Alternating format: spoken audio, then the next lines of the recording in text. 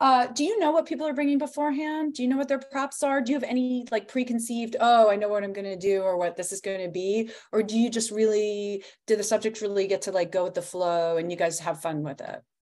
There is a process that you have to go through. It is not an instantaneous, I want to be part of the project and show it up at our door and we take the picture. We talk to you on the phone or have a Zoom conversation with you at least twice.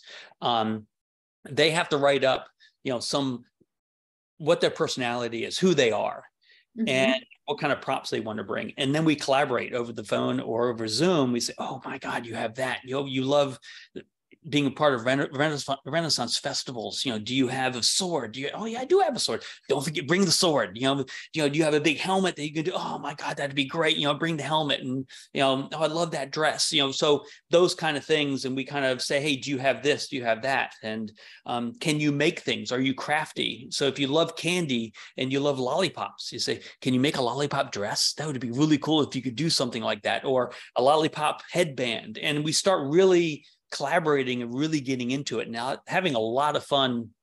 At least that part for me is the best part of the photo shoot, in a sense. It's not really taking the picture, it's actually leading up to that point, is collaborating and figuring out what can we do to make you look the best you possibly can.